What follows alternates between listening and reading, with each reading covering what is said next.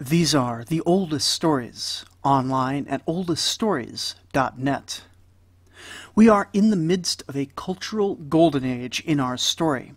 While there would be occasional disruptions, Hammurabi would be followed by 5 reasonably competent kings who would each reign for decades, from 21 years to 47 years, averaging 33 per reign. Stability and order will breed prosperity, and that will feed a new wave of scribes who are copying older literary works and producing new ones at a quick pace. One of these new works is a tale of myth, originating from the town of Dunnu, or sometimes Dunnum. The work itself is sometimes called the Theogony of Dunnu, or sometimes the Dynasty of Dunnum, or occasionally the Harab Myth. Dunnu itself means something like fortress, and was the name of a handful of minor towns in ancient Mesopotamia around this time. We don't know to which Dunnu this text is referring, and even if we did, we don't actually know the locations of any of the Dunnus mentioned in ancient records. All this should give you a taste of the uncertainty that surrounds this document. However, though quite a lot is unclear, and the latter half of the text itself is partially garbled, there is quite a lot of interesting things that can be gleaned from this one relatively short text. And so before going any further, I'm going to read you the entire intact portion, and then summarize our best understanding of the badly damaged second half. In the beginning, Plough married Earth, and they decided to establish a family and a dominion. "We shall break up the virgin soil of the land into clods," they announced, "and in the furrows of their virgin soil they created the sea. These furrows then of their own accord begot the cattle god Amakandu. Together they built the city of Dunnu as their eternal refuge." Plough made unrestricted dominion for himself in Dunnu, and then the earth raised her face to the cattle god, her son, and said to him, "Let me love you." So the cattle god married Earth, his mother, and killed Plough, his father, preceding the story of Oedipus by 1,000 years. They laid Plough to rest in Dunnu, the city which he loved, and the cattle god took over his father's dominion.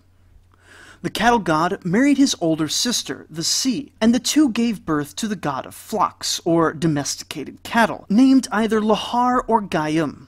The god of flocks came up and murdered his father, the cattle god, and in Dunnu laid him to rest in the tomb of his father. Flocks then married the sea, his mother, and in response slew Earth, her mother.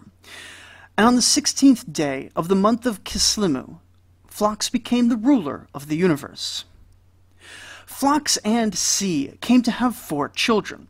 One is a son whose name is unreadable, and another was the daughter Ida, the river goddess. This son then married his sister Rivers, and the couple murdered their father and mother, burying them in the city of Dunnu. On the 1st day of the month of Tebet, he assumed kingship. But another son of Flocks was the herdsman god. With the extremely restricted dating pool, he married the only other woman in the world, the goddess of pastures and poplar trees. Together, herdsman and pasture made the fields of the earth abundant, and filled the pens with sheep to feed all the creatures of the world, and provide the needed things for sacrificing to the gods. He murdered his unnamed brother and his sister the Rivers, avenging a patricide with a fratricide, burying his siblings in Dunnu, and on a certain day of the month Shabbat, he took for himself the crown. Herdsmen and pastures would have children in turn, Haharnam and Beletseri, who may be a version of Gestian Anna. No sooner would these 2 children get married than they would murder their parents, sticking them in the increasingly full tomb in Dunnu, and on the 16th day of the month Adar, Haharnam would be crowned king of the gods. Haharnam and Beletseri would have 2 children, Hyasham and an unnamed daughter. These 2 children would marry, but in a hitherto unprecedented development, Hyasham would not be murdering his father. Instead, he calls out to the guards of the city of Dunnum, and orders them to arrest his father and imprison him alive. Hyasham would then take the throne. And it's here, right as our story really gets interesting, that the tablet shatters into fragments, though more than half the story has already been finished. From the very hazy reconstructions, it seems that subsequent generations grow increasingly more civilized, and before too long, the far more familiar gods of Mesopotamia emerge. Enlil, traditionally accounted as the king of gods, emerges and gives birth to two sons, Ninurta and Nuska, both of whom come to share power in the universe peaceably. And this appears to be the situation in the heavens as the priests of the city of Dunnu recognized it. But what are we to make of this peculiar myth? Stylistically, it's been described as quite blunt, lacking many of the flourishes common in other myths, and paring the story down to its essentials.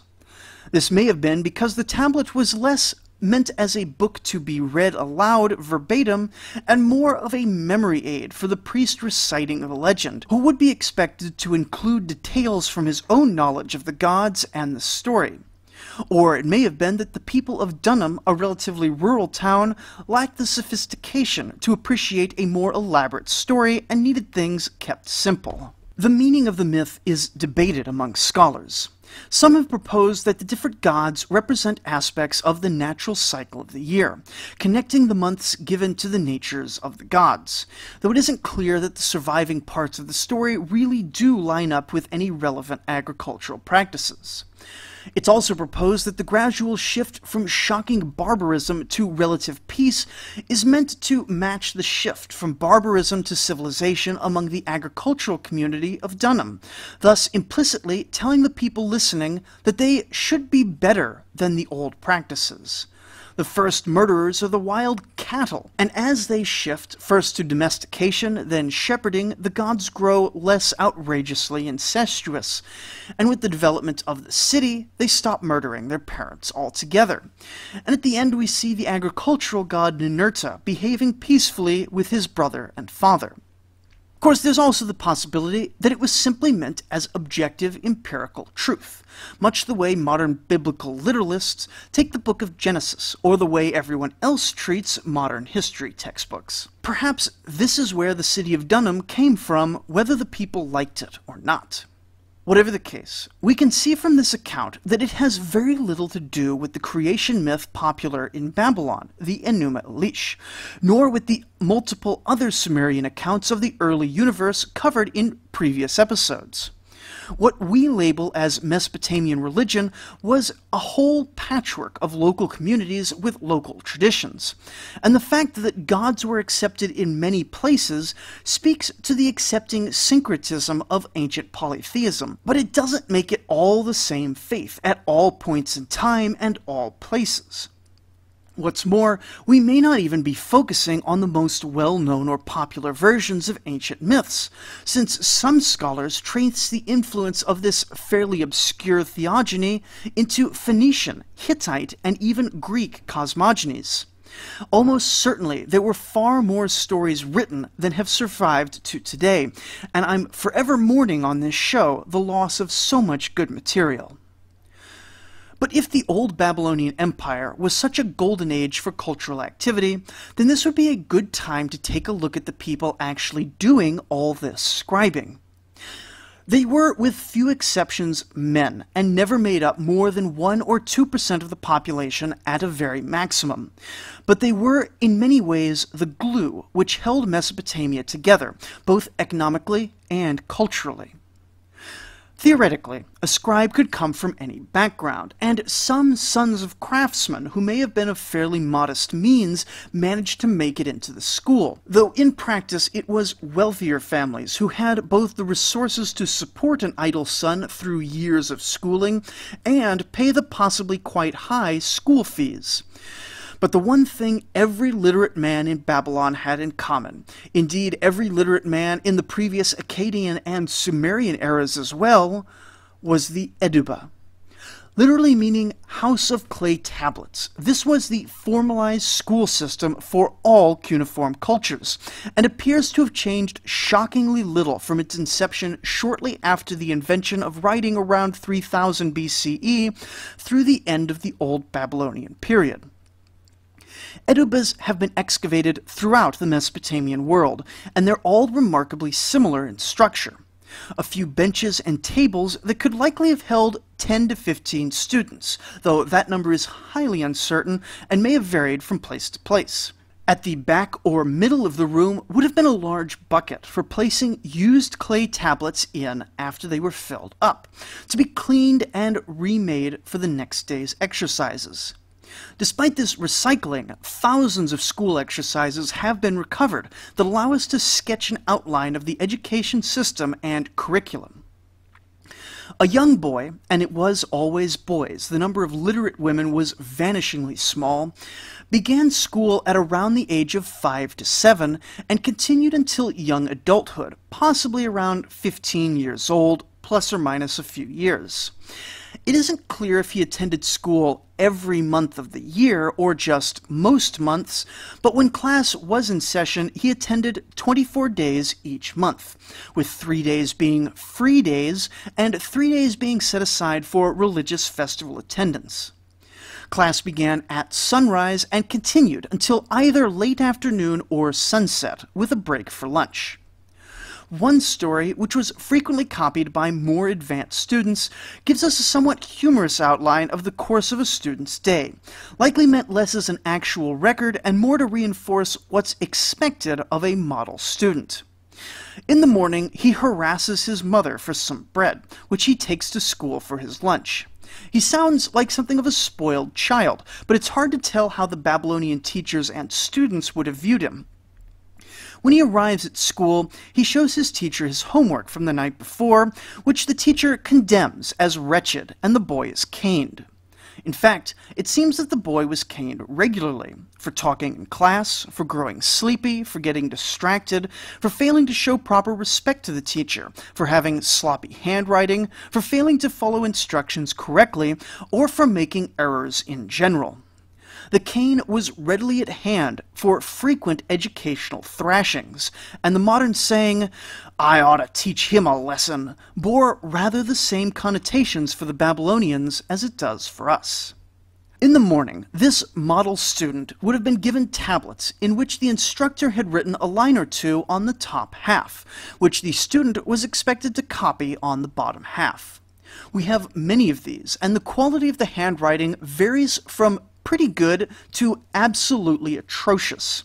In fact, one of my favorite parts of researching this episode has been the places where modern scholars mock the deficiencies of students who've been dead for 4,000 years.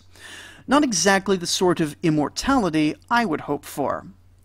These morning exercises would be judged harshly, then it would be lunchtime. Following lunch, the model student would free-write a section, copying perhaps from another tablet, or from memory, or from an oral dictation. Upon finishing the afternoon tablet, the student would carry it home with him, so proud of his work that he would sit with his father and read out what he had written that day over dinner to an equally proud father.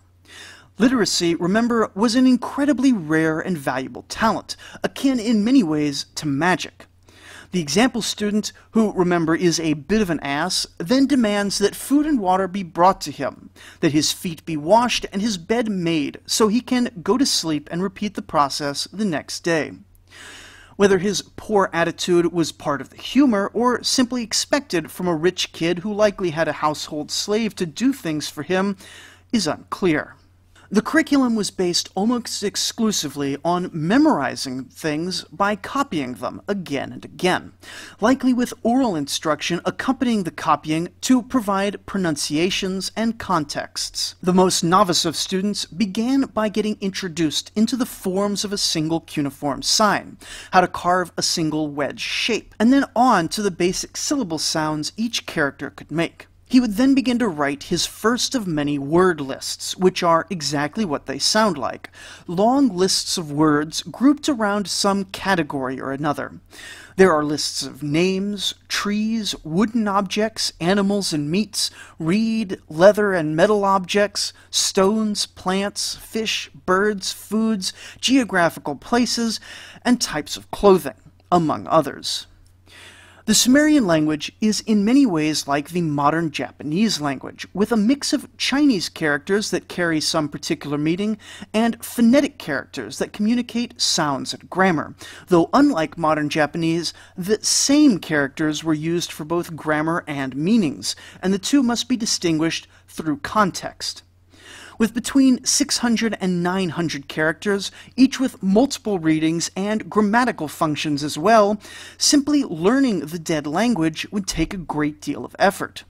Then, they would also need to learn Akkadian as well, though this would have been easier since it was a much simpler written language, and while many of the elite would have natively spoken the Babylonian dialect of Amorite, Akkadian was still the language of common usage. With the basics of Sumerian and Akkadian memorized, the young student would move on to more advanced vocabulary, with longer words as well as the beginning of mathematics. You see, 97% of surviving clay tablets from across ancient Mesopotamia are business transactions, accounting records, and legal documents. Mathematics was as much a core part of the scribal art as literature. Basic math was memorized, just like the word lists were, and from the listings we can see children learning multiplication tables, conversions between common units of weight and measure, and basic geometry. Babylonian math and science would come to be famous throughout the ancient world, and indeed on down to modern times.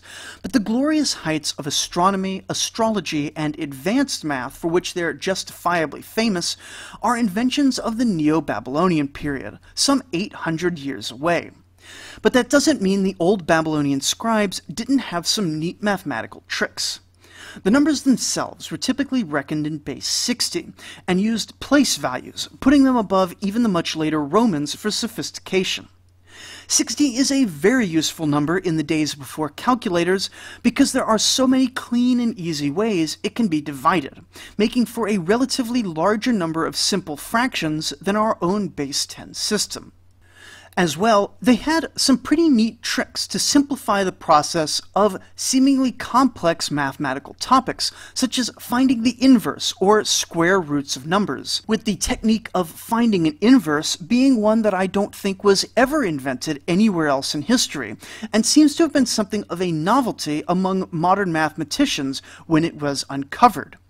As well, Babylonian mathematical tablets show usage of the Pythagorean theorem, predating Pythagoras himself by over 1,000 years. The mathematical techniques themselves don't get too advanced, but as the student mastered them, they would be moved on to more practical example problems, such as the one we already looked at back in the episode Hammurabi's Siegecraft and Diplomacy, about filling in all the details for constructing a siege ramp. Or alternatively, they could be asked to determine how long it would take to dig a canal of certain dimensions, and what the total cost in wages would be for the workers, along with other logistical details.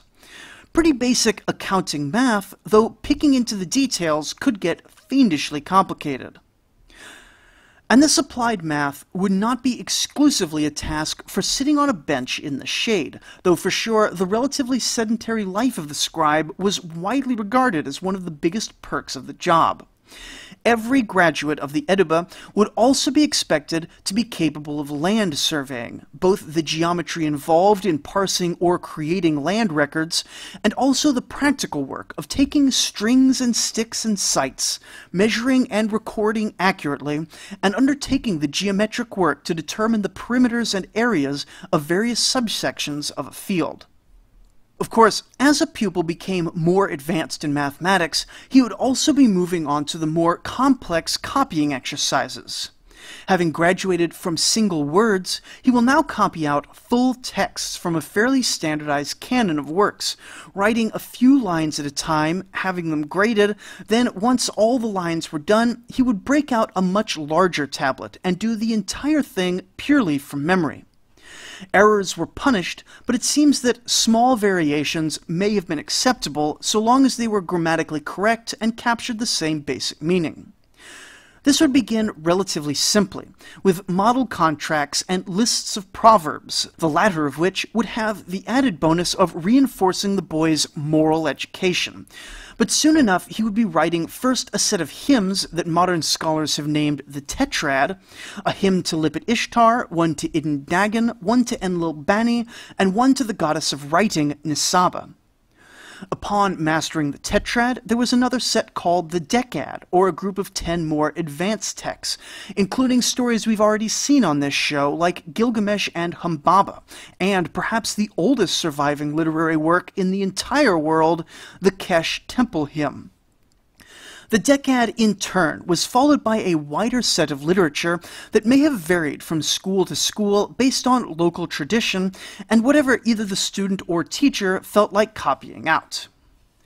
By now, a student was considered to be an elder brother within the school. He was still learning, but he had advanced enough to help grade the younger students' work and assist with other tasks around the Eduba. Fast approaching the end of his perhaps 8 to 12-year education, he begins to grow obsessed with the looming prospect of his final exam. We have a document which may well be another example of form, not precisely what a test would look like, but likely meant as a model of what could be covered on such an exam. The work begins with the student, now a young man at the cusp of adulthood, sitting at the feet of a circle of master scribes. "Come, my son, sit at my feet. I will talk to you, and you will give me information. From your childhood to your adult age, you've been staying at the Eduba. Do you know the scribal art that you have learned?" The student responds that he's ready to answer any question, and they're thrown out to him to respond to orally. Presumably, he would not have even gotten to the final exam if his handwriting had been deficient. The questions begin with the basics. What are the elements of a cuneiform sign? But quickly get more advanced. He's asked about Sumerian cryptography, in which an account or record book could be obscured by replacing signs for other signs. He has to provide translations and synonyms from Sumerian to Akkadian and back again. He's asked to explain grammatical concepts and conjugate Sumerian verbs. He demonstrates deep knowledge of each cuneiform sign by showing that he knows the different calligraphies, phonetic readings, and meanings of many technical words from a variety of industries, from priestly language to smithing to agriculture. He then shows that he knows how to prepare a document correctly by writing and sealing within an envelope. He's quizzed on musical matters, such as conducting a choir and the use of various musical instruments, which would have been integral to many of the religious hymns as well as recreational music. And finally, he's given mathematical problems related to logistics and land surveying. In this particular work, the student seems to have failed the exam, and lashes out at his teacher and older brothers for not teaching him properly, but the work closes with this reproach. "What have you done? What good came of your sitting here? You are already a ripe man and close to being aged. Like an old ass, you're not teachable anymore. Like withered grain, you've passed the season. How long will you play around? But it's still not too late. If you study day and night and work all the time modestly and without arrogance, if you listen to your colleagues and teachers, you can still become a scribe. The scribal craft, receiving a handsome fee, is a bright-eyed guardian, and it is what the palace needs." It seems likely that the teachers were allowing him to stay on and continue learning because school fees were quite high, as were the expected bribes to teachers given by fathers hoping to buy their sons a bit of lenience in grading. But still, once a student had graduated to become a scribe, he'd made it into one of the most comfortable and secure lifestyles available in the Bronze Age. Scribes were everywhere in Babylon, attached to every institution, from temples to palaces to the army, and independent scribes were available for hire by private citizens for the many tasks that required it. Scribes read and recorded sacred text within temples, or they went on to become full priests in their own right. Scribes managed the complicated logistics of the professional army and troops on campaign, keeping records and making requisitions to keep everyone fed and equipped. Scribes sat by every court proceeding to make a record of events and were available for hire when oaths needed to be sworn. A scribe was involved in every loan and every contract, no matter how small, since without a written legal document, the Babylonian courts would not intervene in a dispute. No couple could marry without a scribe to write their wedding vows, a tablet which they presumably kept forever. A citizen wanting to send a letter hired a scribe to write it out for him, and the recipient hired another scribe to tell him what it said. Even at the very highest levels, many government ministers were illiterate, hiring scribes to assist them, and those scribes, in turn, could well gain enough experience to be named to ministerial positions themselves. And at the very top of society, only a small handful of kings could read and write. It's hard for us to imagine an illiterate Hammurabi, and he may well have been one of the exceptions, but we have nothing to confirm literacy from any but a few kings, most notably the scholar king Shulgi of Ur, discussed in the episode Rebirth of Sumer. In every way, the scribe was the glue that held Babylonian society together and enabled its complex economy and government. And they weren't taken for granted. To an illiterate citizen of Babylon, a scribe must have seemed to be a species of wizard, living in the magical realm, not the purely physical.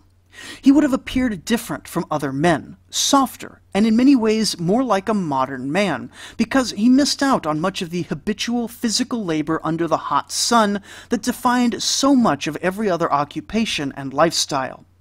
He was well-fed and wealthy without putting in the hard work of a craftsman, and while our written sources tell us that he was admired for having made it into this easier life, there must have also been a hint of jealousy mixed in as well. And a scribe could do impossible things. He could use his magic, simply by waving a block of clay, to speak with the dead and describe events that had occurred hundreds of years previously. Or, by waving a wand atop the clay, he could speak to men on the other side of Mesopotamia and, once the runner had made it there and back, receive their replies like some form of long-distance telepathy. When men argued about where the boundaries of a property lay and memory failed both parties, the scribe with his clay could cast out sticks and strings and know the truth of the matter, as decreed by men who may be long dead. While counting and the most basic of math was likely fairly widespread, a scribe knew the secret tricks to turning the figures of individual harvests from individual years and fields into estimates of productivity, and only he could organize the great building and military projects that separated Babylonian civilization from the barbarians who built nothing. And when a king wanted his words to be heard by generations as yet unborn, when he wanted his very thoughts to stretch even 4,000 years into the unknowably distant future, it was a scribe who transformed his words into the very stones of the earth to last for all eternity. And when the scribe was finished for the day, or when contracts began to run a bit thin, every now and then a scribe would pull out a spare piece of clay for himself. And after a long day of writing other people's words, sometimes words would bubble up from his own soul, a gift of the goddess Nisaba, or in later times the god Nabu. And he would press stylus on clay in a wholly new pattern. Perhaps he would write out a hymn to a god, inspired by his own personal devotion. Perhaps it would be a new legend, or a new spin on a popular tale that had been circulating around town in purely oral form. Maybe it would be a series of curses aimed at someone who had irritated him, or a humorous ditty to bring laughter at a drinking party. The names of these original authors are in nearly all cases unknown, but it was men like this, and in one case a woman, Enheduanna, who wrote nearly everything that we've spent 52 episodes discussing, and nearly everything that will make up the rest of the content of this series. These are the oldest authors of the oldest stories, and I consider it an honor to be able to share their stories with you in this podcast. Next week, we will stay in the literary realm. The philosophical masterpiece of the Old Babylonian period, at least among what has survived, is a work called The Poem of the Righteous Sufferer. In spirit, it's a continuation of the inquiry begun in the work A Man and His God, discussed in the episode Oldest Debates, and is an example of theodicy, the theological inquiry into the nature of evil and suffering in the world, an area of philosophical investigation that remains active even today. So join us next week as we see these scribes tackle some of the hardest questions in philosophy and get a deeper sense of how the Babylonians saw their relation with the gods and their place in the world. Thank you for listening.